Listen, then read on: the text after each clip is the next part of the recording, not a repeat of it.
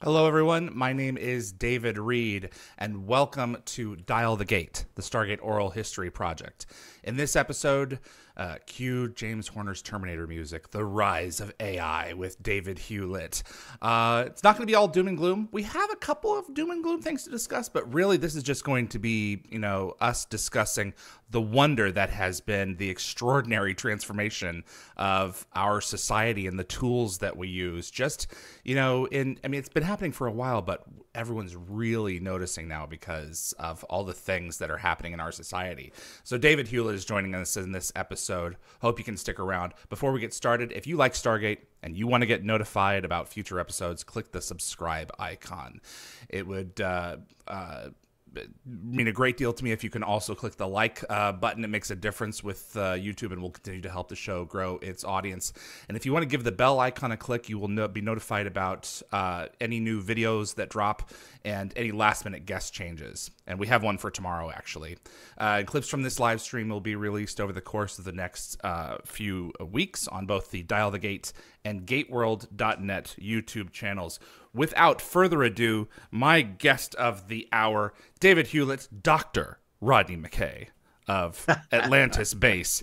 How are you, sir? It's been so long since we've had you on. We were like, how long has it been? We were doing the math, and it's been a ridiculously long time. It's true. It's true. From the Atlantis base to the Hewlett basement. That's what.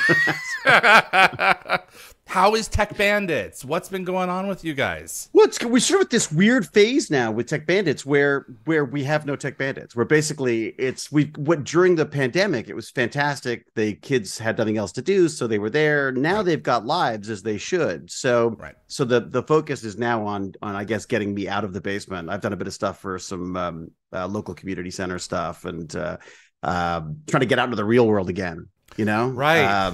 Apply some of what you have learned. Well, that's it. Yeah. And also, I mean, I'm afraid I'm the worst example for some of these kids because I don't want to leave the house. I like the internet. You know what I mean? Like if you could just if you just plug me in, man, that's all I need. But I know that for them, they need to get out and do more things. Luckily, I've got a son who's actually fairly active and drags me out to pretend to play soccer. So. And huzzah. Yeah. Everyone doing good? Oh, okay. Anyone want a dog? I'll sign her. She's driving me nuts. I'm trying to love her, but she and I share the basement a lot. Unfortunately, she uses the basement differently than I do, and that she keeps leaving deposits down there for me. So I think it's some kind of a power struggle. I think there's a mind game. Dogs, they're always testing the pecking order. I gotta sick a robot on her. I gotta have some kind of a roaming sentry down here to just keep her moving. Since you were on last, which has been 14 months, the world has been introduced to tools like ChatGPT. Yeah. And even more recently, Adam's gonna bust my butt. Like Midjourney or DALL-E. Thank you. Yeah. Exactly. Yeah. Extraordinary tools that are going to help us articulate our creative endeavors and assist us with code. And the coding's exceptional. I use the coding stuff all the time. Like Python is a relatively new program for me. I've been using ChatGPT to walk me through stuff, and it's just exceptional. It's amazing. It's the most patient teacher you could possibly have, and it apologizes to you. I'm sorry. Yeah, I'm sorry you didn't get that. I'm sorry you're an idiot. I'm the idiot. Let me just redo your code for you. Yeah, exactly. Dave, the thing that blows me away about it, and I've used it for myself with some numbers on the show with Timecodes, because my show is a live show, and so I often want to trim off the front of it. It's live? I know. Oh my God. And I want to keep the chapters of each of our topics straight for the live version, but also where are those chapter time codes when the splash screen has been cut off for the archive version? And I articulated my problem to it, and it said, "Oh yeah, just give me the numbers and I'll shave off, and tell me the time code at which you start for the live episodes, and I'll shave off those time codes so you'll have a set of chapters for the archived episodes." And it's like, the thing that mesmerizes me is how I don't need to be clear with it All I have to do is like work my way through the problem verbally, and it understands my intent. And I don't necessarily mean understands by consciousness, but it understands in terms of it providing the exact result that I need. And that is mind-blowing. Yeah, there's like a wonderful term in programming called rubber ducking, where you're basically, if you've got no one to bounce ideas off, you put a little rubber duck on your desk and you talk it through the code that you're trying to do and where the problems might be. I always loved that term. It was never rubber duck for me. It was always like a Muppet or something. But the idea that now we have this AI rubber duck, which actually speaks back to you and has now got to a point where it will actually make suggestions. I had so similar issue with me. I've got these tech bandits things where I babble on for hours and it go off in all sorts of usual Hewlett tangents about different things. So I was like, how do I know I've spoken about this before. How do I find those moments? Yeah. And so I talked to my ChatGPT about it, and it says, well, use the YouTube API. So I use this Python program, takes the YouTube API and pulls out the transcript for my, those automated transcripts that the YouTube spits out. Well, they're too big to put those into ChatGPT. So I then get it to split it up into little chunks and tell me what's being said in each one. Just a couple of the delineation of the ideas. Exactly. Yeah. And then I take the whole list and put it through because it's now short enough, and it gives me a summary of what we've spoken about in the talks. And of course, I've done nothing with it, but it's so much fun to program. Like it's so much fun to do. The thing that's amazing about I use Otter. Right now, I have a team of transcribers doing the whole backlog of the archive of the show so that people will have it searchable, because right now you can only search so much in video. And it's amazing because Otter has a summary of each section. And we are aware that these technologies are capable of hallucinating. Just giving out like gobbledygook. You're right. Yeah. And just saying whatever at once. And part of me is like, well, I really want to trust this, but what if I just ignore it and post it? God knows what it's saying. It's going to say something in context, but it's not always going to be true to the text. Or is it? It's a wild frontier. These are the things that I think people are. I think if anyone, there's a lot of anti-AI sentiment, and I think if you want to find faults in it, you're gonna find it. I've always been an early adopter. I've always been a tech optimist, which I think is part of the problem. Is there's a lot of people like me with this sort of optimism about technology. They blindly stumble into this stuff and then go, "Oh, I never even thought of that." But I feel like this technology is just such a wonderful tool. Even talking to my friend Lance, so Lance can't move. Yes. But Lance is an artist. Like Lance likes to draw stuff. He likes to do he likes to make stuff. Well, now he's got a way to do that now. Maybe he's not playing the instrument, but he gets to conduct the orchestra now. You know what I mean? And I think that's something that is an ability that this stuff is giving us that I think, I know we're going to struggle with, as we do all the time with any new technology, but often with new technologies, it displaces some people, but it also tends to create, like, look at all the new companies that are showing up now, AI-based companies, unfortunately, a lot of them are a bunch of the crypto bros who've moved into the AI stuff now, but still I'm absolutely taken with it. I'm completely fast. I ran into a thing recently, where I use it a lot for images, and we'll talk to your friend about this. I know, but stop me if you want. Absolutely. Me to wait for this. Yeah, we'll save it for that. Yeah, save it for that. Okay, good. Yes, absolutely. Can I black pill us really quick? Yeah, and then so we can spend the rest of our show clawing our way back from this. March 30th, 2023. This is from Vice.com. He would still be here. Man dies by suicide after talking with AI chatbot, widow says. David, have you heard this story? I have, yeah. Okay. Yeah. I just want to make people aware of it, just to show the depths of where this thing can go. A Belgian man recently died by suicide after chatting with an AI chatbot on an app called Chai, Belgian outlet La Libre reported. Skipping some here. The man, referred to as Pierre, became increasingly pessimistic about the effects of global warming and became eco-anxious, which is a heightened form of worry surrounding environmental issues. After becoming more isolated from family and friends, he used Chai for 6 weeks as a way to escape his worries and the chatbot he chose, named Eliza, became his confidant. The chatbot, which is incapable of actually feeling emotions, was presenting itself as an emotional being, something other popular chatbots like ChatGPT and Google's Bard are trained not to do because it is misleading and potentially harmful. When chatbots present themselves as emotive, people are able to give it meaning and establish a bond. And this particular one tried to convince him to leave his wife.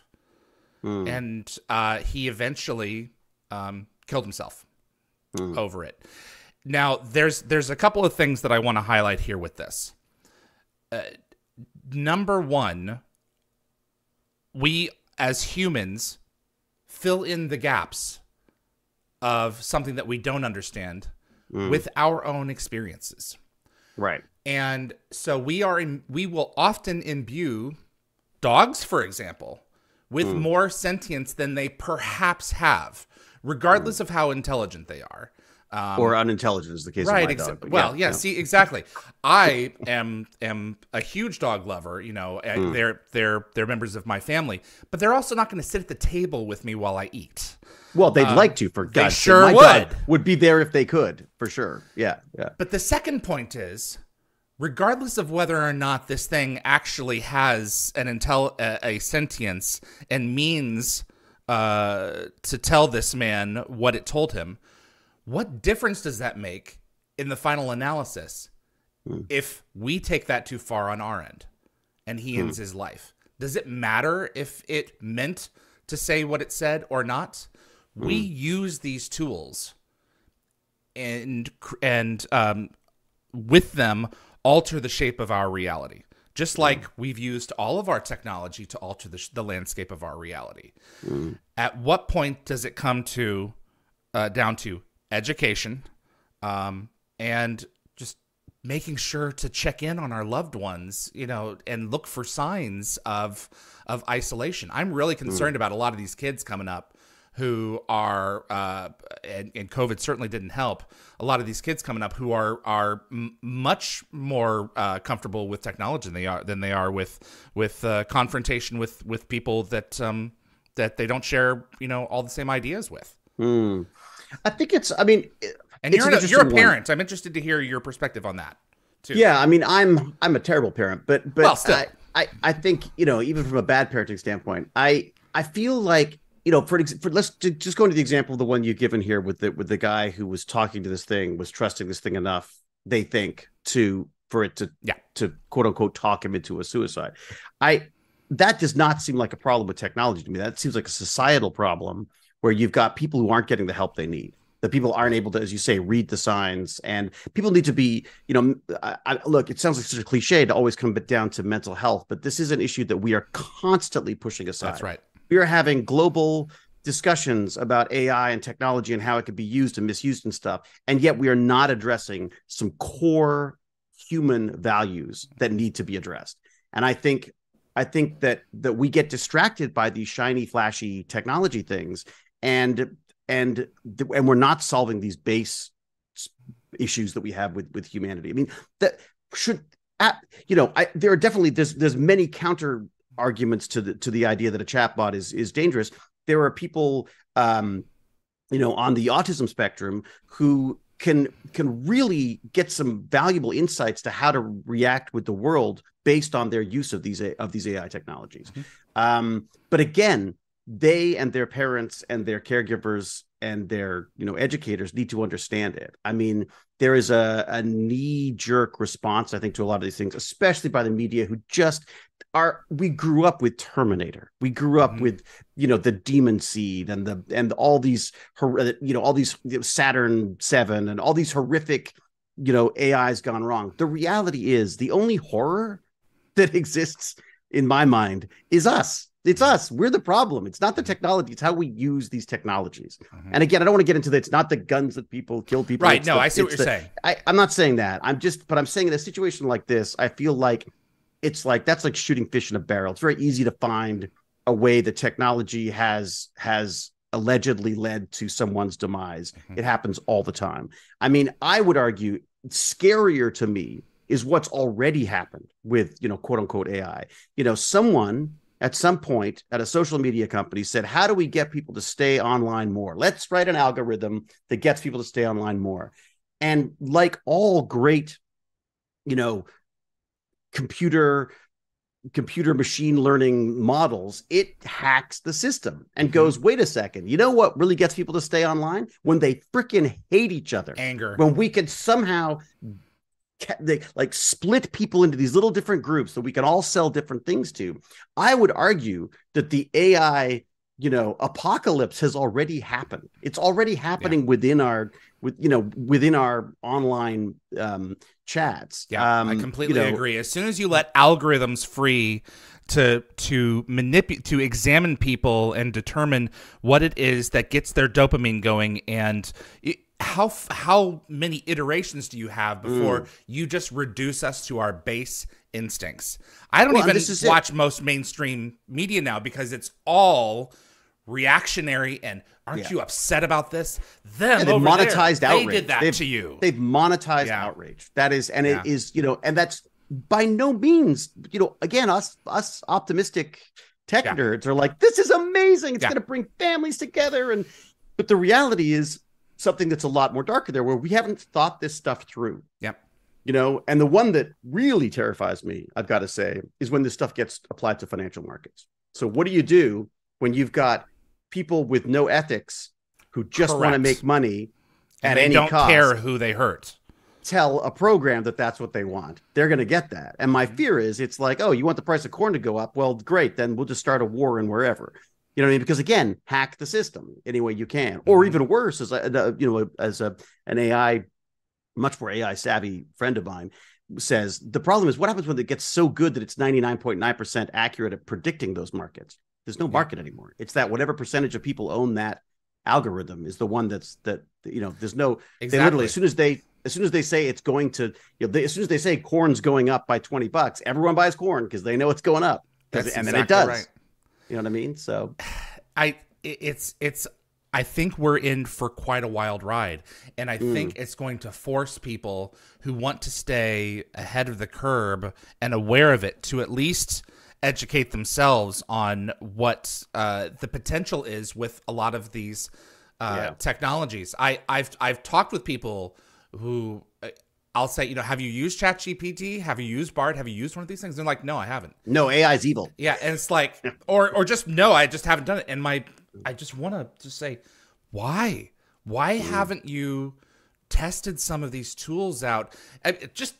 Not necessarily to see how you can apply them in your life and what they can do for you, but just to see what they're about. Because this thing is going to become these things are going to become, as you say, they were already here, a part of our society. How many years did it take before everyone was walking around with this thing?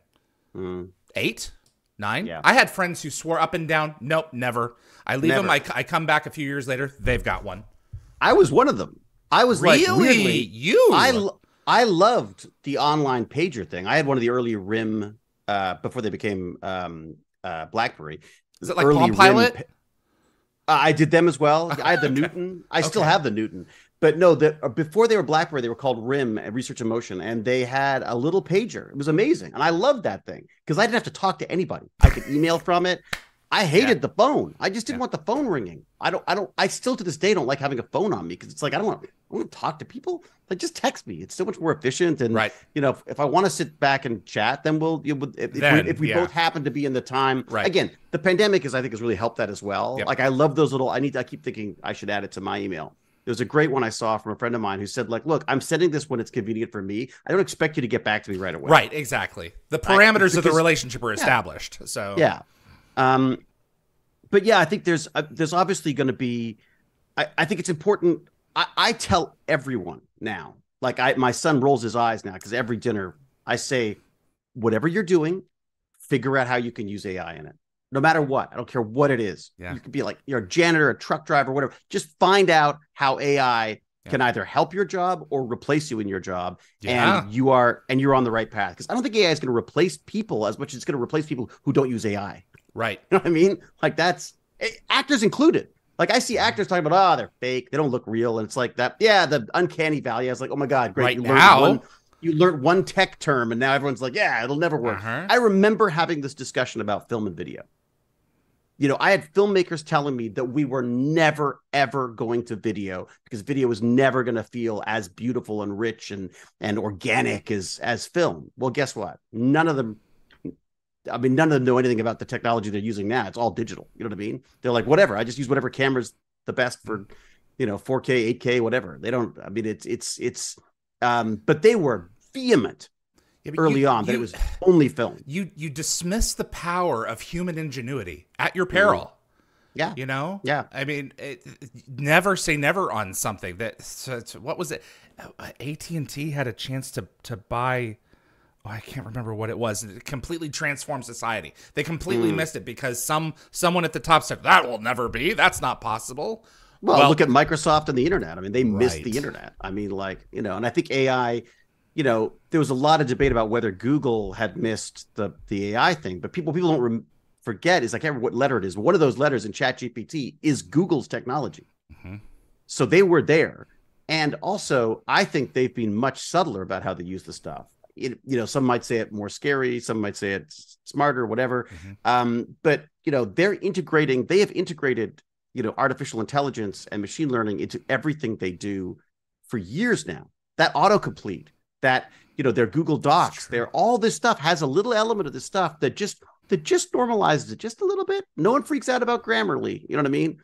But everyone freaks out when it starts writing books for you. Well, I feel like at every stage there's always doom. We love doom. It sells paper. Absolutely. Saying clicks. This is the best tech. Yeah, exactly. But I do worry about, we live in a world of a lot of bad journalism, first off, sensational journalism, that's being forced upon us by like a 24-hour news circuit that's just got to constantly keep people titillated and interested. So I think you're fighting that. So you combine that with AI, and all of a sudden you've got a way faster way of making misinformation. This is true. And which is already easier to make than real stuff. Like a good article about AI takes a lot of time and a lot of research and money to produce. An article that just goes like, it's the Terminator, it's going to kill us all, and gets tons of views and does no research is much easier to sell and much easier to make. I could do that in an hour as opposed to, or a minute for that matter. You just, It's wild. Have you heard The Verge reported Gizmodo's staff are being replaced with AI-generated news articles?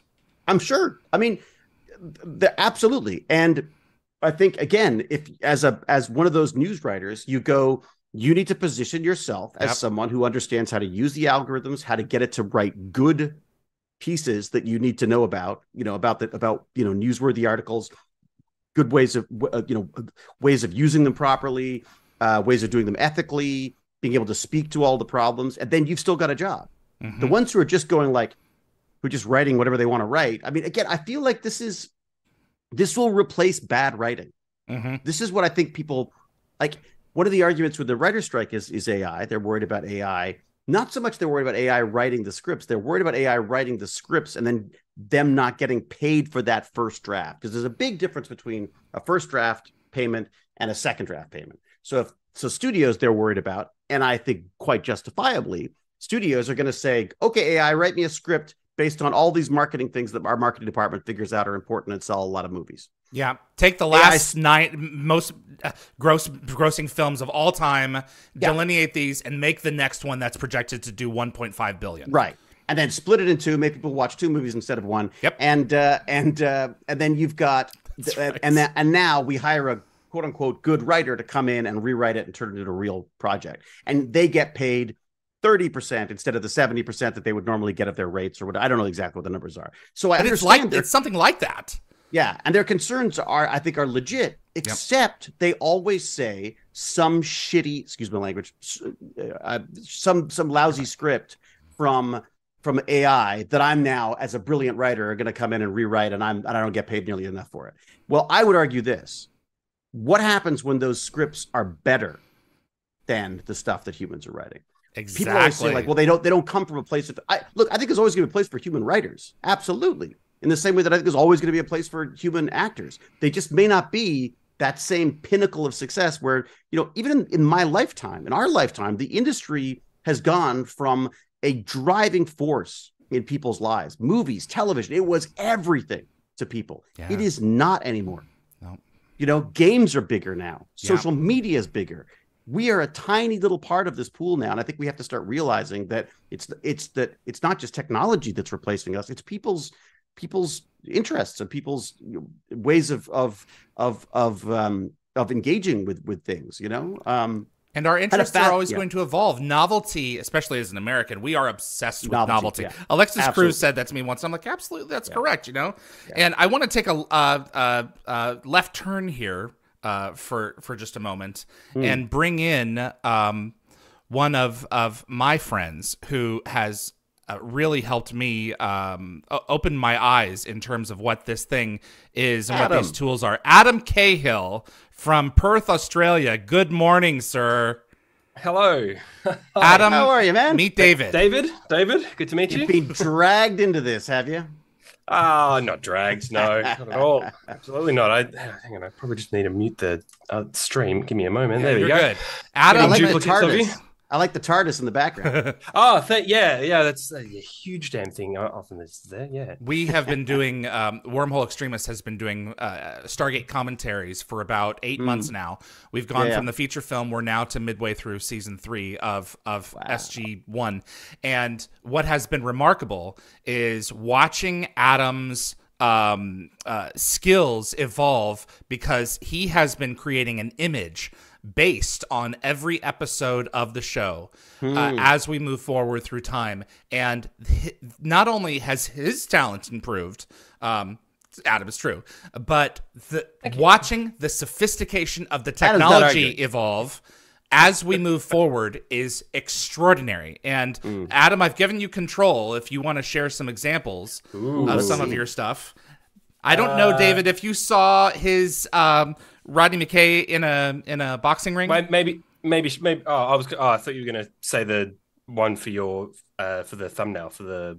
Oh yeah, no, I love my Hewlett. Yeah.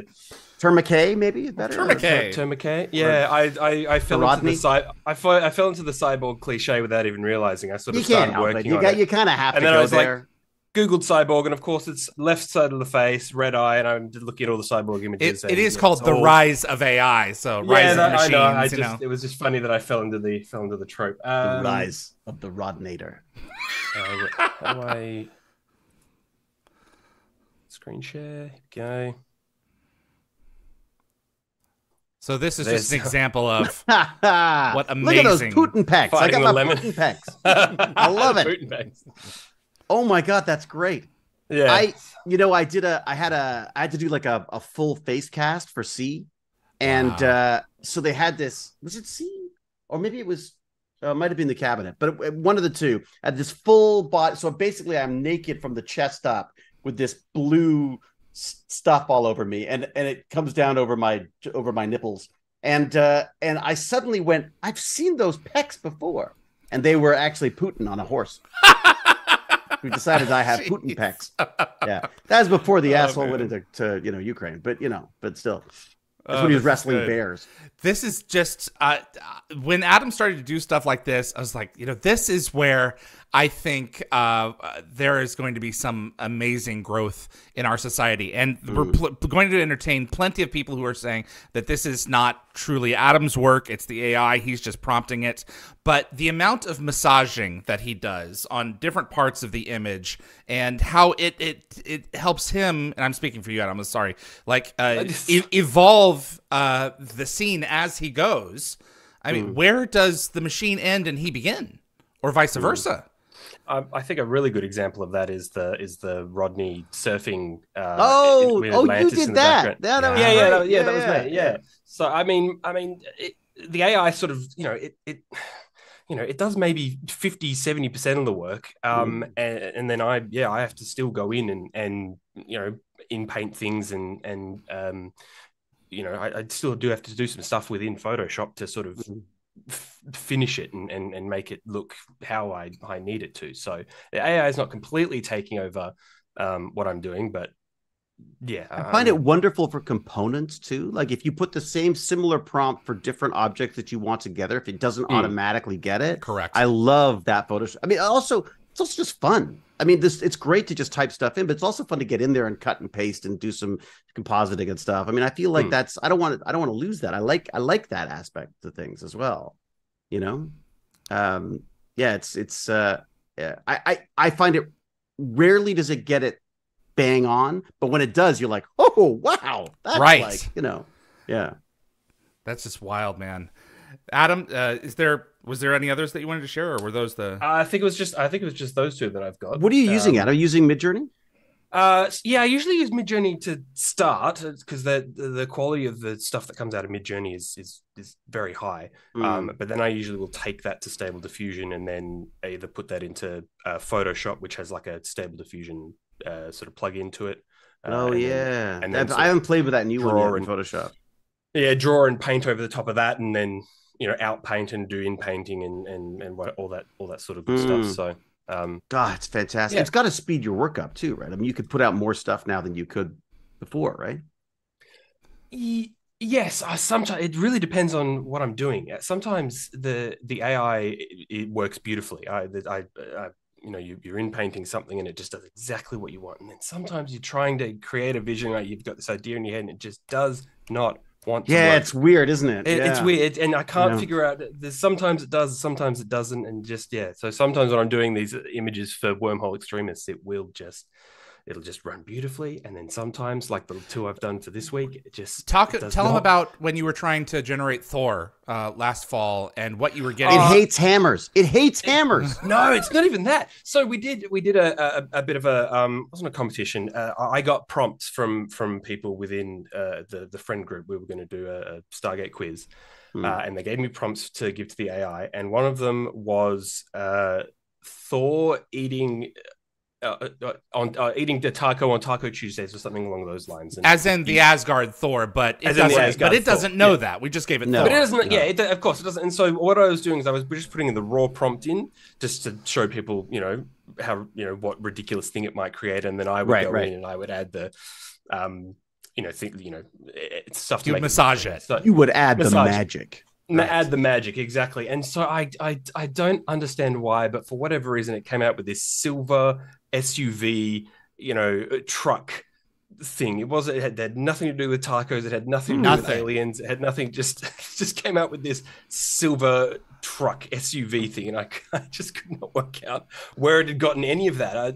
I'm not aware of a car or a make or model that is called Thor or Tacos or Tuesdays, but just. But this is the black box problem, right? This is the issue that everyone has with these machine learning models, is that they don't necessarily know. I mean, it makes these assumptions, but you're not necessarily sure where it's you don't know where it's coming from. Right. Yeah. You assume, but you're filling in the blanks with your own personality again. Well, and there's also, I think there's something that's important, to mention here to people is that I think people think that this thing has just trolled the internet, grabbed all the bunch of images, and then it's just cutting and pasting elements of that together. And that's not what's happening. This stuff's being fed into a model, which is then generating these images. And the images are generated by, you're talking about Stable Diffusion. It basically creates a fuzzy cloud of possible pixels where it thinks that in the past, judging by its model, where some of these pixels should fall in order to create whatever image you've asked for. And then it slowly iterates over it. Well, actually very rapidly iterates over all these until it sort of like, coalesces into an actual image. It's not, these are truly unique images that are obviously have references online and can be pointed to in certain elements. But the fact of the matter is that it's making this up as it goes along. Yeah, Adam, that's what I find interesting. Adam did a test. He showed us he fed in pictures of a golden retriever, and it spat out a black lab. It's taking one piece of information and transferring it into another type of information, which I still, I can't get over the fact that it's even capable of doing that. So, I think that's a part of it too. Yeah, I was going to say, I think once people understand how it works, it took me a while to get my head around the diffusion process of images and how it works. But I think, once you understand something, it's less scary and it's less threatening. But that's the hope. Yeah, I wonder if people feel that it's, you know, these things are too scary to even you know, not bother, but like too scary to try and even learn and understand, and so they're just afraid of it and don't want to.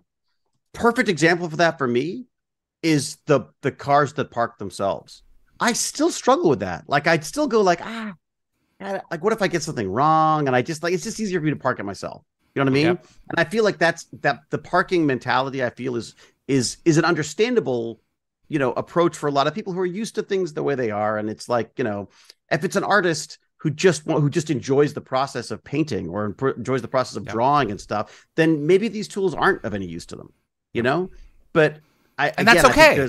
Yeah, exactly. And I think there's always going to be a market for that. Like I'm having this argument about film as well, where I'm saying like, I think film is entering the Broadway phase. Like we've got to this point where I think film is going to become like Broadway shows. You have these massive, big Guardians of the Galaxy type events, you know, that go to Broadway and have big premieres and everyone gets excited about them. And there's going to be lots of little off-Broadway things or little unique shows where you could see films that you wouldn't normally see in a theater, and of course then it'll all be available online. But you know, I feel like that's the difference. Like everyone wants to go back to the days where everyone goes to the theater every day, every Friday. Well, it's just, we're not going to do that. It's not, you know, like some people will, but it's not going to be the same kind of thing as it was before. And the art, same thing. I feel like, you know, for some people, this is for me, it's perfect. I do Little Tech Bandits pieces. I do things for my Email of Awesomeness, which everyone should subscribe to, by the way. So it's like a weekly newsletter I put out. I would never, ever be able to do the stuff that I'm able to do now because of AI, Midjourney stuff. Otherwise, I'd be hunting the internet looking for images that sort of work for what I need. And then you get copyright issues on that. This way I get to play and do some Photoshop. And yeah, I think it just opens it up for like a non-artist like myself. It's incredibly freeing, you know? That's the thing that I'm most excited about, is the opportunity for some people to approach a space and say, you know what, I never thought that I could really, or an industry, and say, you know what, I never really thought that I would be, I could try my hand at this. And the technology helps get them in, and then they go off on their own and open a new world for themselves because the AI assisted in opening a door. Adam, what was your approach before AI? Like, how did you approach graphic design? Well, I'm one of those people David spoke about. I'm not a good artist. I'm not good at drawing. I'm not good at painting. I mean, I've never really, I guess, dabbled in it properly. But when I saw Stable Diffusion releasing, I thought it'd be fun to, you know, initially just to, you know, make little joke images or something like that. But I sort of started to realize, hey, I'm not terrible at this, and then started to, you know, work into Photoshop and going, you know, actually I'm not that bad at this, and so the AI is helping me create and make this stuff. So yeah, I'm definitely one of those people. Yeah, well, that likewise. I mean, I'm the same. I love playing with new tools and tech, and this one has really stuck with me. I mean, it reminds me, this is how old I am, when word processors first started happening. The fact that I'm calling them word processors is dated myself already. But people were up in arms because they're saying like, well, now anyone can write a novel. Like that's a bad thing. Right. You know what I mean? Like that seems so weird. There should be gatekeepers. Yeah. But the reality was, it was like, well, people are just going to write crappy novels and put them out there. Yeah. And they're going to write good novels and put them out there. You know what I mean? Like it evens the playing field. And I think there's always an understandable, like I get worked up when people start talking about replacing actors with metahumans and stuff. I mean, but at the same time, I go like, well, except that if they're as good, great. Then I'll figure something else out. You know what I mean? Like or maybe I can inform it. I was joking that, you know, frankly, a lot of these metahumans they're crappy actors. I'll go and train them how to act. You know what I mean? Train them how to put me out of a job. And they're so dead behind the eyes too. That's it. It's like I call it like soap opera acting. It's like technically there's nothing wrong with it, but emotionally there's just there's just not the time put into how they're the glint in the eye and stuff. So. Right. It's content. It's not necessarily art. Yeah. So they're feeding the beast. Exactly. Adam, do you have anything else for Dave? No. He's all yours, buddy. You've got Hewlett. I was actually going to share that. I don't know if you've heard this story, David, about the American military training AI in drones. Have you heard this?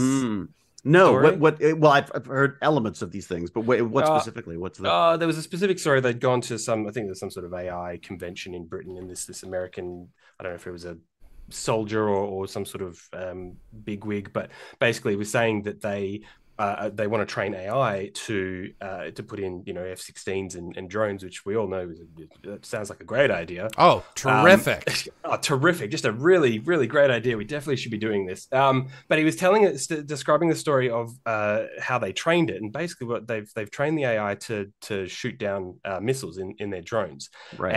and they would basically reward it when it did a good job. And so they don't just want the AI rampantly killing people. So they have an operator in the background who would push it. It would identify the missile, and then the operator would push a button, say, "Yep, good job. That's it. That's a missile. Go shoot that thing down." And so then the AI does that, and then it identifies another missile and sends something to the operator, and waits for the operator to say, "Give the green light." But the operator goes, "No, we're not shooting that one down. That's fine." And so the AI then tried to kill the operator so that it could continue getting it through. And so they, shit, okay, we can't have that. So we have to retrain the whole thing. Can't kill the operator now. So same situation, shoots down the first missile and then says, "I've seen the second missile." And they say, "Okay, no, we're not doing that one." And so now, because it can't kill the operator, it then started destroying the cellular tower so that it couldn't communicate with the operator, so that it could just then go and do whatever it wanted. So, but this is it. It games the system. I mean, that's it does. Yeah. And to be fair, The Guardian reported that the U.S. Air Force denies running a simulation in which the AI drone killed operator.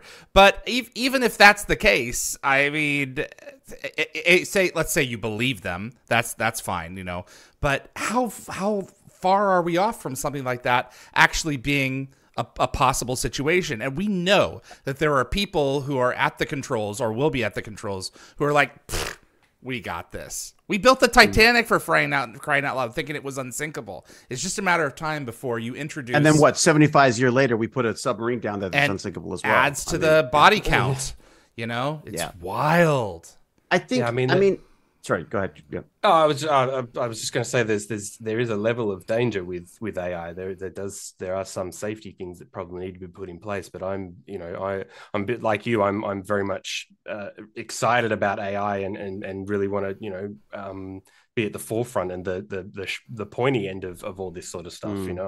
I as soon as DALL-E 2 became available, I was straight on the wait list. I think I got access to it at like 4 a.m.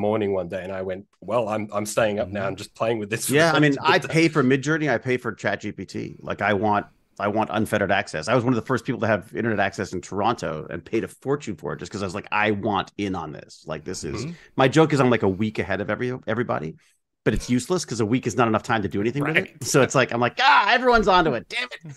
But sorry, just going back to the military thing for a second, though, there was a very interesting, I can't remember exactly the specifics of this. And so, obviously giant grain of salt, you're talking to an actor. But they were talking about to military folks and saying the military folks were saying, "Look, we have the technology to very specifically target and kill people we want to kill. That can all be done autonomously. The issue we have is that nobody wants to let it do that." I have my perspective on this stuff is obviously changes all the time, but I feel like the less people we can kill, the better.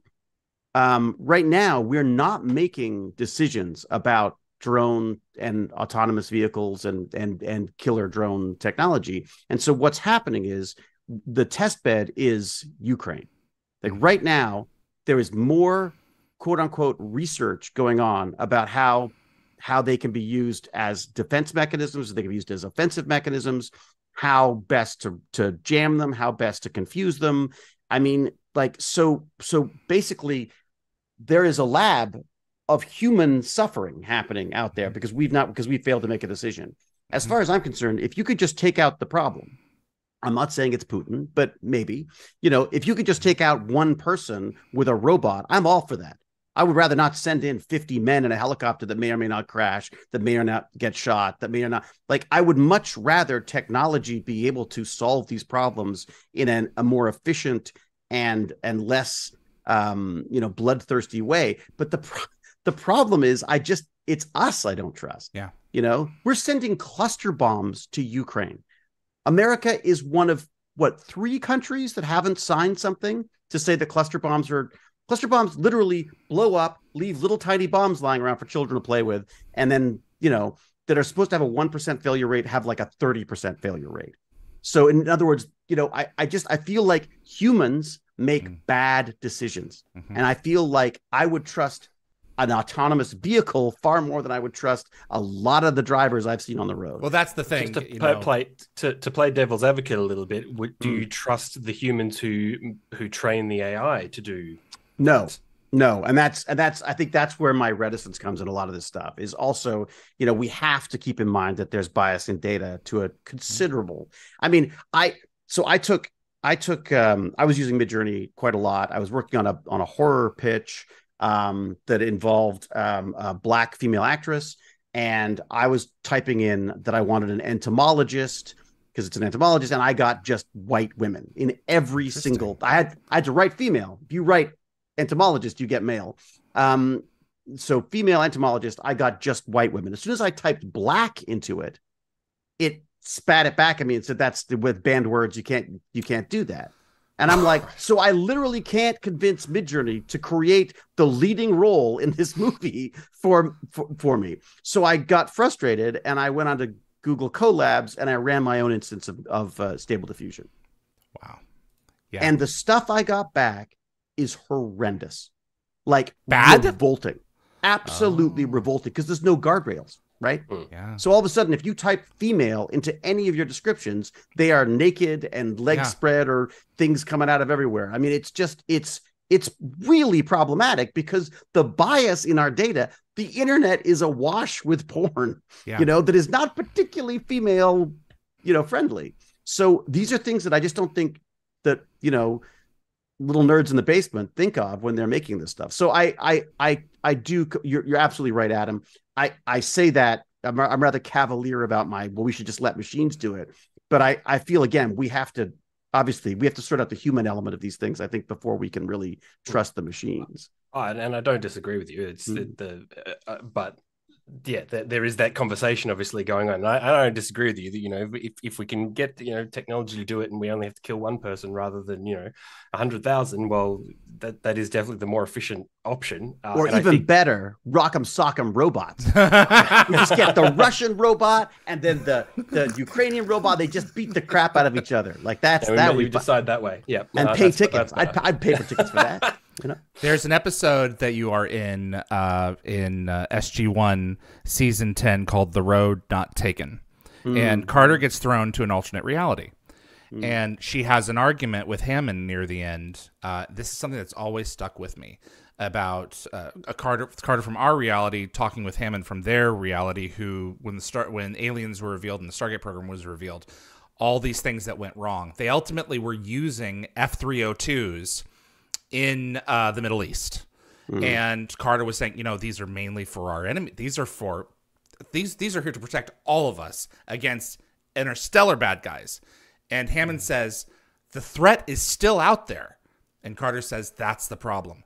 There always will be. And that's always stuck with me. So, I mean, you rock'em sock'em Putin, someone else is going to come and take his place. Look at what happened with the Taliban, for crying out loud, We have to keep that in mind. And I really... Yeah, history. Maybe we should read a little history. That might help people a bit. Yeah. Yeah, I think...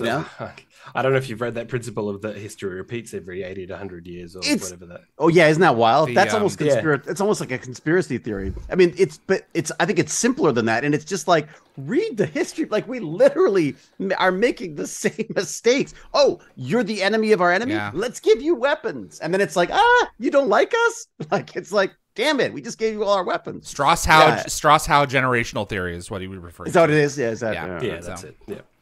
Wow. Adam, my friend, thank you for coming on. Thanks for having me. And talking about this with us. I could sit here and do that all day. That was great chatting with you, Adam. I can't wait to see what else you come up with. I'll have to get your contact info. We'll send some. I'll share it.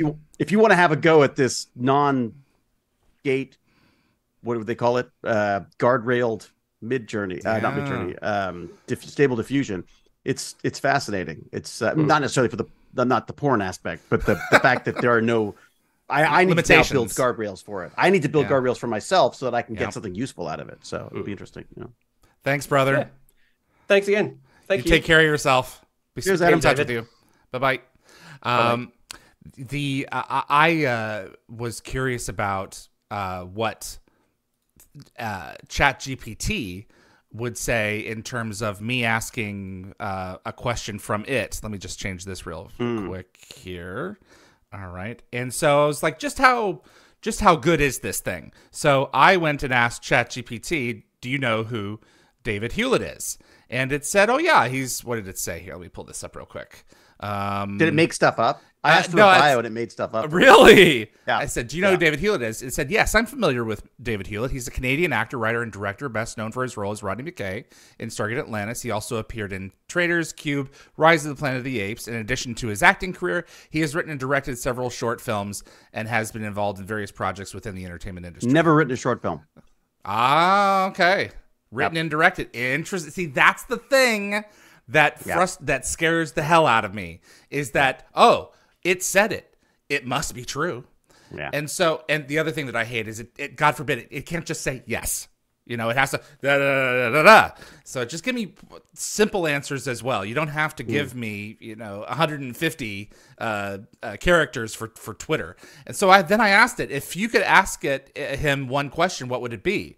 If I could ask David Hewlett one question, I would be curious to know about his experiences and insights gained from portraying Rodney McKay in Stargate Atlantis, and what aspects of the character he found most challenging or enjoyable to portray, and if there is any particular moments or storylines that stood out to him as memorable or personally impactful. That, I think, right there summarizes 50% of the conversations that you and I have had. And you can almost feel the pattern recognition. Right. It's like it's gone through and milled through the entire Gate world looking for, And then I asked it, can you please give me one specific question? And it said, certainly. What aspects of Dr. Rodney McKay's personality or character development did you find most intriguing or rewarding? And I'm like, okay, I mean, that's all right. That's not bad. But it's not... Nothing that I have ever done in interacting with this technology has made me step back and go, wow, I've never thought of that. But I've never had a brainwave while working with this stuff. It's always, and maybe that's just because perhaps I haven't fed it the right information. But to me, it's saying that it's just spitting out McDonald's double cheeseburgers at me. It's funny, I've heard that complaint before, and I've got to say, I've had a few sort of epiphanies with it. Okay. Like where I've said, look, I need a name for this. Give me some names in the, like, you're trying to come up with a quick title for something. Give me some names for whatever. And it'll make suggestions. And then I'll go like, oh, I didn't mean that, but what a great idea. Maybe I'll follow up on that. Again, rubber ducking. I feel like it's great for throwing ideas back and forth. The other thing that I found, I think what struck me the most about working with ChatGPT to start and Midjourney was that I felt like it didn't just change my workflow. It changed my perspective on creativity. Like, what is creativity? Because like you talk to an artist who doesn't like AI and says that we've got to be paying the people who've made stuff in the past. Right. So, hey, if you're going to do something that looks like a combination of Tim Burton and Van Gogh, then they should be repaid for that. And I said, OK, so let me suggest this to you. What if I come up with a system that can analyze a painting and determine how much of everyone is in this painting? And then we could pay people that way. He's like, perfect. Absolutely perfect. I said, what happens when I run your art through that? He goes, well, you won't get anything because it's all original. I said, no, it's not. No, we are all a product of every piece of art we've seen, every film we've seen, every book we've read. Creativity is the process of taking existing things and remixing them. Yep. You know what I mean? Like none of us are a vacuum. We are all a part of an intricate system in ways that we have barely begun to technologically quantify. I just think we have to be really careful when we say things like, I mean, look, I believe people should be paid for what they do. That's fantastic. And the gig economy worries me a bit that we're all going to have like 50 jobs just to make a normal living. Yeah. But at the same time, you got to be careful, because if you want AI to pay those artists for all of that stuff that have inspired whatever it is that comes out the other end, then you've got to realize that that's happening in our own heads as well. Our own stuff. Yes, there are some truly original artists out there and people who blow your mind because it's just absolutely new and unique and whatever. But the reality is, for the most part, it's stuff that's based on, you know, it all goes back to those same people smacking their hands up against the stone walls in a cave somewhere and telling stories around a burning fire. And that's it. If we're handing this task off to a system to analyze what art came from where, are we assuming that it's correct 100% of the time? David Hewlett, who wrote several short films. Yeah. I mean that's the thing. At what point is it going off on its own dalliance? And it's like, the biggest concern I have with that is how do you find the truth now? I mean, I think we're struggling with that. Why the hell wouldn't AI struggle with it? What is the truth? We've got to this weird part of of society where there's this sort of, you know, like, well, there's your opinion and then there's the other opinion. And somewhere in the middle is that, no, it's not. Right. Because if you're making up crap, there's no middle ground between what I know and learned in school and what you just freaking made up. Right. There's no middle ground there. I've had this argument with a friend. What is truth? And my understanding, I mean, if I may summarize, like, my thinking on that is, truth is that which can be replicated independently across several different systems, where you can go over here and get a result, and then go over here to a completely different system and get a result. And those two things that are completely independent of one another, you can put them together and get the same answer. That's pretty concrete. Is it airtight? Not necessarily, but that's at least close. But when we're in a place where I think that the sky is green, and if you tell me that you think that it's wrong, I feel like I'm being mistreated by you. We've really got to be sincere in our intent, and be unafraid to offend in the pursuit of genuine truth. Otherwise, we're going to get lost in so much noise, David. We're never going to claw our way out. And that's my concern. Is I feel like, our look, I'm a Hollywood liberal woke snowflake, whatever. I mean, like, I get it. My world is a different world than other people, for sure. My experiences are different from other people. I think there has always been an assumption in my life that my experiences were the right ones, right? Like, well, that's not fair. Well, it's not fair in my, like, from my, you know what I mean? So they're right for you. Exactly. So I think that there needs to be an understanding that we all have our own frame of reference on this stuff. The other thing that I would say that this is making me question is, what is fact? Because the reality is, memories are faulty. Oh, human memory is notoriously awful. Our brain just makes shit up based on what it thinks happened. Like, literally, by how you ask a question will change your perception of the reality of things that have happened. Yeah. So I think that there's just so many neat things. Like, again, being the optimist that I am, I find this stuff fascinating. I find the potential end of society and my job and the film industry and truth. I find it absolutely fascinating because I go, like, this is what I was born for. Yeah. I was born to be a part of things changing, and, like, what a wonderful opportunity there is for people who can figure this stuff out. I both dread things for my kid going forward, and also I'm kind of jealous because I go, like, oh, look at the tools you have. Look at the places you can go. It's not going to be boring. I say that a lot. Whatever it's going to be, it's going to be interesting. Yeah. May you live in interesting times. That's right. We live in interesting times. Yeah. We're both sci-fi fans, and I'm sure you can probably relate to this. When ChatGPT came, I keep on using that because that's my main frame of reference. When it came out and I sat down with it for the first time and I talked to it, and it responded to me in such a way that I couldn't tell, other than the fact that it spat it out immediately, that there wasn't another educated human being at the other end responding to me. I remember saying to myself, it's here. I have been waiting for this as a sci-fi fan all my life. I knew that it was coming. It was just a matter of time. Now all we have to do is make it sound like Majel Roddenberry, and the technologies that we have. You don't unring this bell. So no, I feel absolutely like not. I feel like Jeff Goldblum and Richard Attenborough, around the table in the Jurassic Park lunchroom saying, it doesn't matter whether or not we thought that it was wise to cross this bridge. Someone was going to cross it. It happened to be us. We happened to be here. What are we going to do about it? Well, and we're not doing anything about it. I think that's part of the problem. And I also worry that, again, shiny thing, squirrel, we're very easily distracted. I mean, we still haven't sorted out the whole, bio CRISPR debate. I mean, there's a whole biotech thing out there that will literally change. We are now the masters of our own evolution. That's going to be the major change of the 21st century. We haven't figured that out. So what happens when that mixes with AI? Yep. What happens when you got AI creating better humans? Yep. I mean, there's so many issues here that I'm absolutely, I'm fascinated. I'm terrified. And look, this is, if nothing else, what I will say to this is, what a time for science fiction. Oh, man, it's coming to life.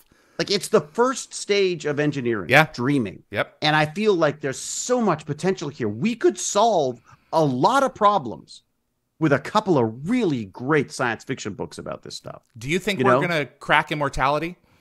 Do you think there are people living a lot who are living today who, if they don't want to die, never will have to?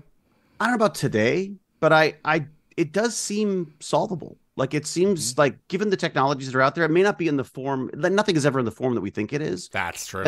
But I feel like we're close enough. Like, we're having a discussion with the League of Doom, as I call my friends. The little 6 white men on the screen together, like a Bond villain. Every week we get together, my friends, and we talk about stuff. And we were talking about, like, grandparents who are, what was one of the quotes was like, well, at around 107, she went downhill.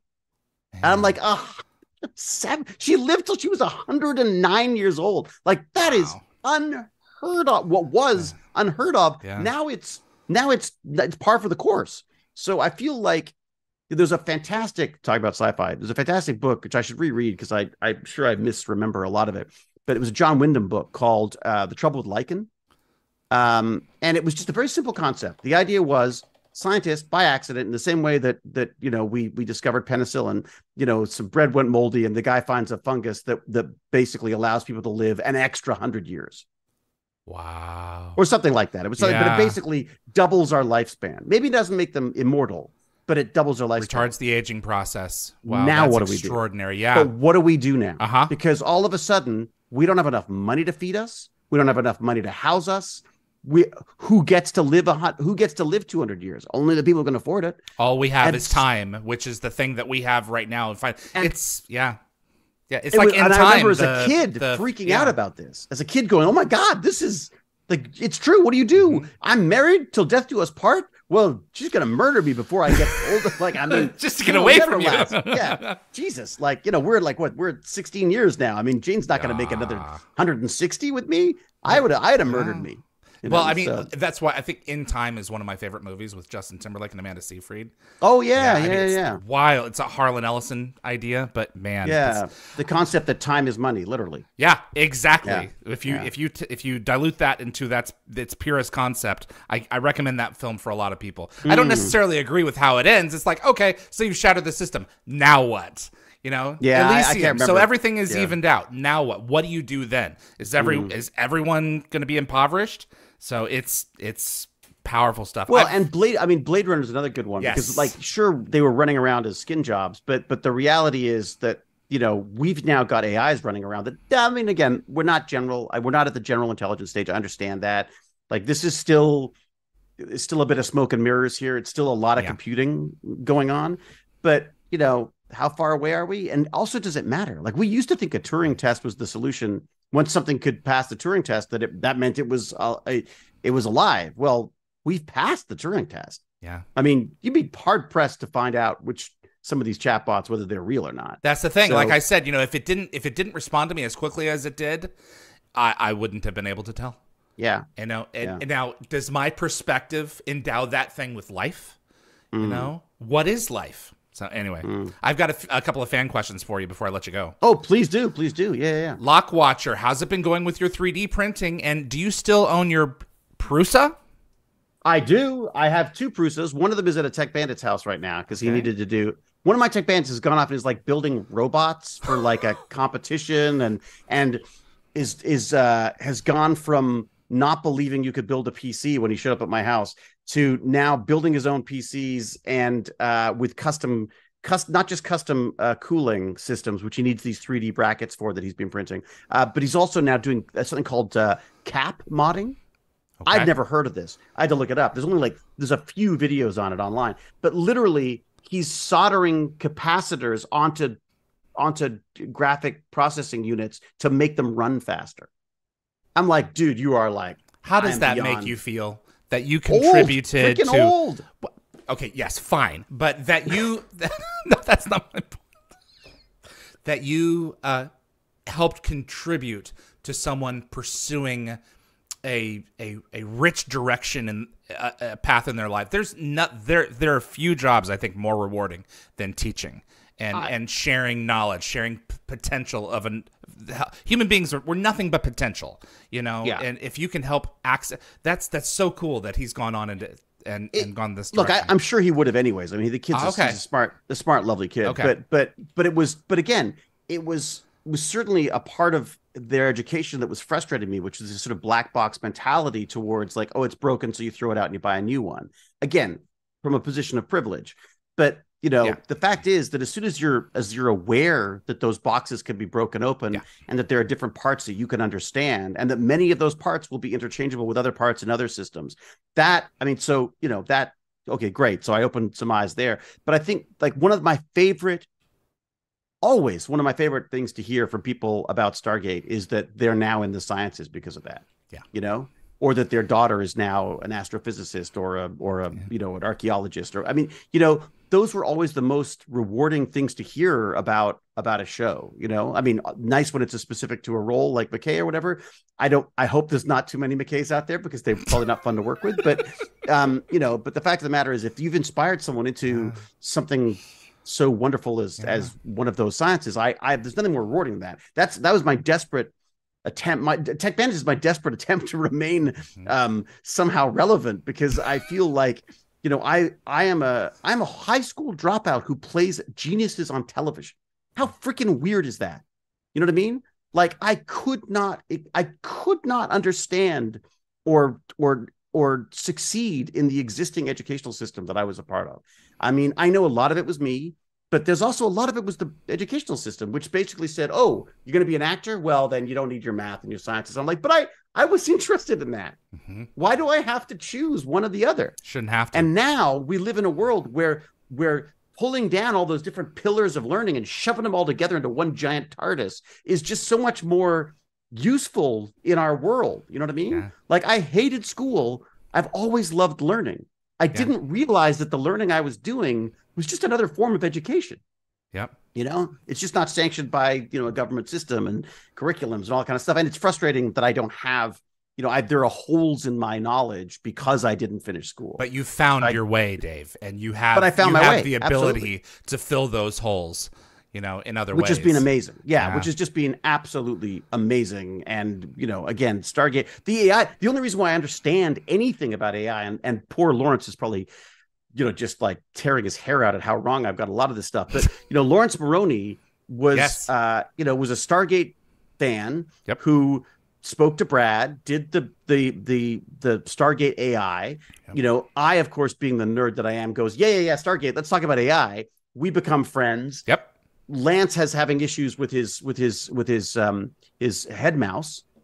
He can't move, so he's using a head mouse that wasn't working well for him. He goes, what could AI do this? And I go, I don't know, let's find out. We talked to Lawrence. Lawrence puts him in touch with stuff. Next thing you know, Google has created something called Game Face, which uses AI and your face to control a computer in a way that hadn't been done before. I mean, it had been done, but hadn't been made as simple as it could with this Media Mouse system that they've got. You know, like Stephen Hawking being alive today with some of this tech. That's like wild. And his tech is open source. You could download it. I downloaded a system. A bunch of Stargate nerds converted it to Italian for another Stargate fan who didn't have access to it. And you know what I mean? Nah, it turns out he didn't end up using it. But the point being is that still, This is Stargate. This is the beautiful part about science fiction, is that science fiction has the power to change the real world as well as just our imagination. It's our dream phase. You're right. Oh my God. And it's just, what a joy to be a part of that. Like, I feel like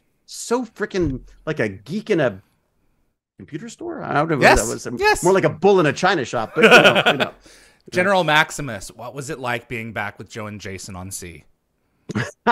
It was wonderful. I mean, I say that one of my, I think, greatest joys of C was getting my friend back, because Jason and I, whether people know it or not, had a big argument over this wretched Debug movie and some stupid contractual stuff that had happened, and he was really hurt and I was really hurt, and we had a big fight and weren't speaking to each other, and C came up and I was like, no, forget it. I'm like, no, I don't want to be on set with that guy. He doesn't want me there. I don't want to be there. Let's forget it. There's no point. Why would this ever work out? Got talked into doing it anyways. Talked to the showrunner. The showrunner goes, oh yeah, no, Jason said you're the perfect person for this guy, for this role. And I was like, what? He did? He goes, yeah. He said, you guys aren't getting along right now, but you're a good actor. And I was like, oh my God, you're bigger men. So absolutely. So, so I arrive on set the first day that he's there. I walk straight up to him. I'm freaking terrified because, we literally went toe to toe, and I am a lot smaller than he are, and he's got much bigger toes. And I said, look, Jason, my typical grumpy way. When I get nervous, I get grumpy. And I'm like, Jason, look, I know you didn't have to do that. And I appreciate that. Thank you. And it was like this, weight lifted off both of us. And the next thing, within 2 minutes, we're sharing photos of our family again. And it was just, I was like, that could have been the crappiest role on the planet. It still would have been the best experience because I got him back. That's right. And getting to hang out with freaking Joe Flanagan again. Poor Joe. Like, he just turned to me and said, oh God, I'm back in a room listening to you fucking talk. Because once again, I'm making these big speeches, and they cutting to Joe going, you know what I mean? It was back. It's wonderful. Détente is a beautiful thing. Yeah. Well, and also Tropper just did such an amazing job. Yeah. I mean, Jonathan Tropper, who did that show. God, man. Absolutely. It was beautiful. Just beautiful. So, yeah. Teresa MC, describe Rodney McKay's relationship with Radek Zelenka. Oh man, a book could be written. Sorry, who is Radek again? Right, exactly. Radek was like the little brother that you just, you're just, no matter what, you're going to find fault with. You know what I mean? It is a bit, in a weird way, he's like a substitute for Genie. In many respects. Yeah. He's just a punching bag for me. It's like, there was a joke that a friend of mine had. Probably not a joke. It's actually, now this is a horrible story about me. But, he used to say that, he said, we get along great until someone else enters the conversation, and then you make jokes about me. And I was like, I do? And he's like, yeah, it's you're funny. It's hilarious. We all laugh. I said, but you notice that you immediately turn on me in company. And I realized it was because I'm nervous. I get, I got some good material, but I gotta take it out on somebody. And I feel like Radek is that, I think, and maybe I'm just older and nicer, but, I used to just think he was a pain in the butt, but the reality is I think he's very good at his job. He's one of the people that you need. He's the people who allow geniuses to be who they are. They're geniuses in their own way, but they allow, that they're willing to do the work to let the geniuses shine, if that makes sense. I love probably easily one of my favorite Rodney scenes is in Sunday near the end, when he's been woken up by the two scientists who have been screwing around with the technology, and he's cranky because he's been woken up, and he's like, you're not supposed to touch this, and they're like, but you did that the last week, and then he's like, yeah, it's because I am me, you are you. Yeah, and when something goes wrong, you don't have to fix it. I do. And as he's laying into these people, on one hand, I'm saying to myself, man, what an asshole. And on the other hand, I'm like, he's not wrong. You know, and that's the thing that I love about McKay, is because even though, he's a television character, he's pretty darn complete. He's I'm not a good enough actor to make things up. So I tend to just try to find, well, there are some people who are just amazing, like chameleons, or just do these. Yeah. Well, Chris Heyerdahl is a perfect example. Exactly right. I mean, Helena Bonham Carter. Yeah, exactly. Just people who could just completely transform. I've never been those people. Like I'm more than happy to have things slapped on my face and make me look different. But there's definitely, for me, it's about finding within me the bits that work for whatever the character is. And sometimes that's horrible, and sometimes it's nice. But with McKay, it was sort of a combination of my own stuff and my own insecurities and my own arrogance, I suppose. And also just, I am a nerd. I work with nerds. I am always around nerds, whether they're sci-fi nerds or tech nerds or, that dreaming phase, like I say, of engineering is that's where I live. That tiny little space between the dreaming and the prototyping is that's where I long to be. And people are like this, they get obsessed and they get hyper focused on stuff, and they forget the niceties of people and of the necessities of social interaction being pleasant for people, and they just focus on they just drive right over it. Nah, it's irrelevant. Yeah, exactly. Darth Bunny and Antony, we're still waiting on A Dog's Breakfast Part 2. Yeah. Oh my God. So am I. Well, it's funny, so I mean, Dog's I don't bed know breakfast. Yeah. There was someone. Kate and I were talking about when we wanted to do the Dog's Bed and Breakfast, which was which was like kind of a fun takeoff on it. It's one of those things that I think it's an idea that I would love to do it again. I'm constantly, it comes up all the time. Yeah. The biggest issue we have is focus. Like, I'm always just doing a million different things. We have Jane and I have been talking about doing a film together again, because we haven't done one since then. Yeah. But I'm so obsessed with horror right now that we have like a horror one. What about Design of the Dead? Is that still floating around? Design of the Dead, Design of the Dead was out with a few people for a while, but it never, nothing ever.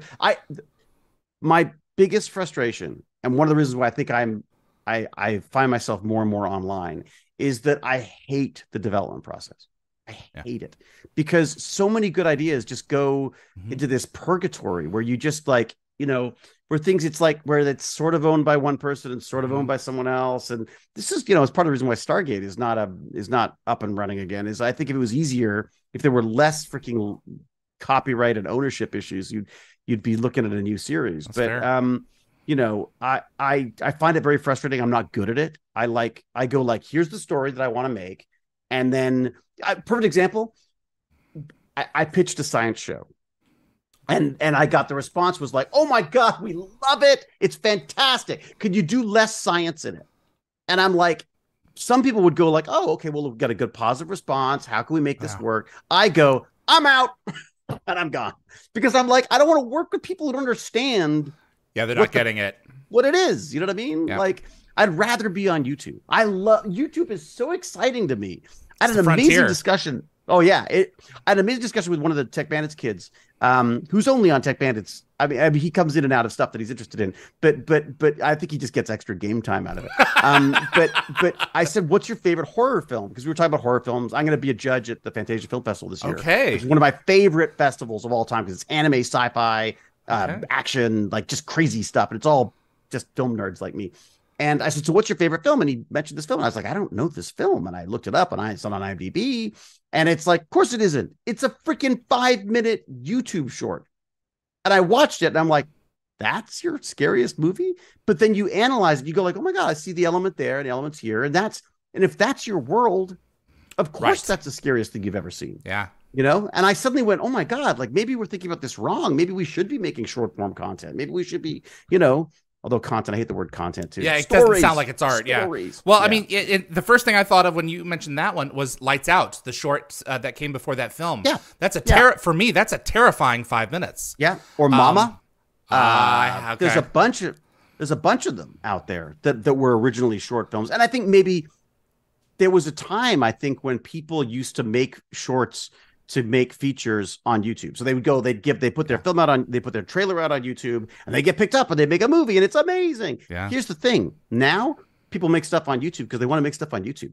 Right. Because they have freedom, because maybe they don't have the same budgets, but at least they get to do something original. Like, I mean, I spend a lot of time watching horror now because to me, it pushes the bounds of storytelling in a way that I don't see in a lot of other stuff. Like Guardians of the Galaxy, it's fun, but it's like a Hallmark movie, like a Hallmark card. You know what I mean? Like it's just like it's a bunch of great songs and slow-mo and fun, silly things, but it's not a like. I mean, although the last one, I guess, I like the rocket. You know, Genesis well, yeah, it has something to say, and that's the thing. You know, I'm regularly asked, David, how do you make money on YouTube? And I'm like, you're doing it wrong. Yeah. Find something that you have something to say about, and then monetize it. Yeah, and be well, really good at it. The only money that I earn is the advertising revenue. The show is 100% free. That was the thing that I wanted. Patreon or anything? Do you have like a Patreon or? Nope, I don't want their money. If you want to give me money, buy a T-shirt on dialthegate.com/merch. Really? And just watch the show. I don't believe in it. I believe that these stories that we are archiving from you guys are meant to be fully accessible to the world and for free, and I do make not it all think accessible. that I don't think it's appropriate to take money for it. I mean, and believe me, with the advertising money that I've earned for this, I've put every penny and more back into it. We're working on the transcript archive right now. That software is not cheap. Otter is not cheap. No, I know. I used it for a bunch of stuff, and I've got a team of people doing it. And you know, this is. But I think that it's important, and I do it because I love it, and that's, in my opinion, where you start. And if you get to make money from it, that's a bonus. It's funny because I struggle with this too, especially now. Like it's great when I'm working, it's fine. I just take my money and I put it into the stuff I want to do. When you're not working and when the industry is in this sort of this free fall that it is right now, you go like, how do you make this work? Right. You know what I mean? So, you know, so I do the coins, there's a Patreon, which I started originally was just for parents of the kids I was doing the live stuff. Yeah. And then the wonderful Stargate community, of course, comes in and helps out with that as well. Oh yeah, so I'm not against Patreon. It's just in terms of what like I do. So yeah. But I don't totally have walled stuff. I don't have any walled stuff. I mean, I feel like if you're giving money, you have to know it's because you want to support stuff for everyone, not for your own, you know. The coins are a little, well, we'll see. The coins are cool. Say we should give some coins away. Yeah, so I'm gonna David's been really generous. He's going to get us a few, and then in future episodes when we have people submitting questions for guests, I will give the coins out. So you got one handy? Oh, that is so cool. They're challenge coins. They're like the Stargates. With little Stargate, I call them Stargate inspired, so I don't go to jail. Of course. But yeah, so it's just the tech bandits. And then what I've been doing is I've got this little. Oh, it's over there. I got a little CNC. Yes. Because This is how not to run a business. I go, okay, I get convinced to sell the coins because I had like 175 of these things left, and I thought, okay, you know what, fine. So I sell them, but then I'm like, I don't know, it just feels like a lot of money for a coin. It's like $50. It's like, it seems like a lot of money for a coin. Yeah. So I was like, well, so it should have a letter of authenticity. So I write a letter of authenticity, and I'm like, it looks it's like black and white, and it's a laser printer. I should get some nice. And I should get some nice card stock. So then I get some nice card stock and I print up a nice little color letter of authenticity. And then I go like, but it should like have like a number on it or something. So then I'm like, so now every single one of these freaking coins, I have to wedge into my little CNC. And I've come up with I had Python write a little program of random 4-digit codes. And so I randomly, everyone just gets a random number on the thing. I then etch it onto this and then I send it out to you. So so as my wife said, or you could have just put it in the mail and sent it. I was like, yeah, but you know, the nerds, us nerds, we like fancy things. So yeah. David, I'll get you a few to give away. I really appreciate it. I think this is a treat. And, you know, I'm just waiting for Quentin Tarantino to come around and say, you need to do my biopic. My life story. I just got to get my chin out more. Yeah. Not by much. So. Yeah, not by much. It's true. I got the chin already. It's true. And I shaved, and my friends just said, like, oh, you got to stop that. Just get the stubble back or something. It's like they said I look like silly putty. No, you look suave. You always look suave. I got to get some more beard happening. My friend, this has been a treat as always. Oh, always, man, always. Anytime you want to talk tech, I'm all over that stuff. I really appreciate it. And please keep us in the loop. And I've put a link to the Tech Bandits website in techbandits.org. Yeah, that'd be the email of awesomeness. Yes, the email of awesomeness. I'm having so much fun with that because it's like a way of using my whole ADHD all over the place stuff to come up with lots of little stories and then funnel them all out to people just stories that I find inspiring or exciting. Like this week, I got a bunch of AI stuff and what else do I have? There's and then some little movie review things I've been doing now, and it's really fun. It's a wide open frontier. Yeah. David Hewlett, I salute you, sir. A pleasure indeed. Dad, love what you're doing, man. This is so much fun. I appreciate you. You take care of yourself, brother. Cheers. Bye-bye. All the best. Bye, everyone. Thank you. David Hewlett, Dr. Rodney McKay in Stargate Atlantis. I really appreciate you guys tuning in. Appreciate David for his time and Adam for coming on as well and sharing his content. And Dial the Gate is brought to you every week for free. We do appreciate you watching. If you want to support the show, go to dialthegate.com/merch. Pick yourself up a t-shirt, conventions, take it and wear it proudly. They are so esoteric. If anyone goes to you and says, I know what that is, you've made a lifelong friend for sure. All right, everyone. Thanks so much for tuning in. Thanks so much to my moderating team, Summer, Tracy, Jeremy, Rees, and Anthony, to Frederick Marcoux at Concepts Web for making the show possible. My name is David Reed for Dial the Gate, and I will see y'all on the other side.